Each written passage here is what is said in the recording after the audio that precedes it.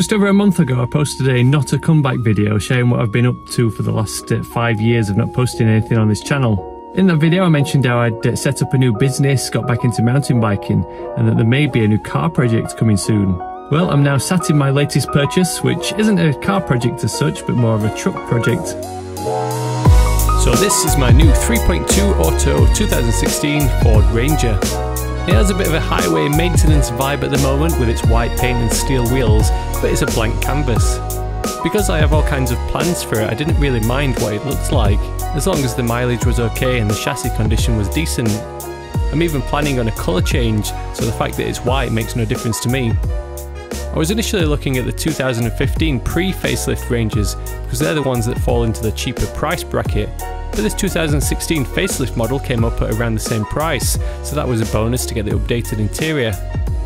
It had been on the market for a fair while too, according to some detective work that I did, possibly because it doesn't look too attractive with those steelies, and it isn't too practical in its current state with no bed cover.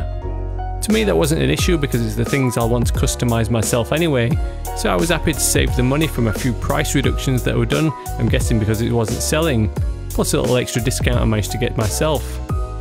This truck does have tinted windows, wind deflectors, aftermarket grille and wheel arch extension flares, so it must have had some nice wheels on it at some point that were probably taken off before the previous owner Part-X'd it. That might also suggest that it's had a decent life, not been abused on a building site or used for towing.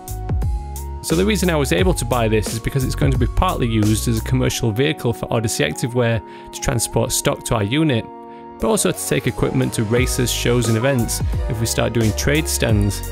Since Odyssey Activewear is an outdoor focused clothing brand, I'm planning on customising it with all kinds of off-roady and overland style upgrades. It will also be the ideal vehicle for me to take my mountain bike out in, since the Mustang isn't quite as practical on that front, so we always have to book usage of our family car with my wife. So I'll do my best to remember to film the various mods and upgrades I do to this thing, so keep an eye out for those upcoming videos to see how it turns out.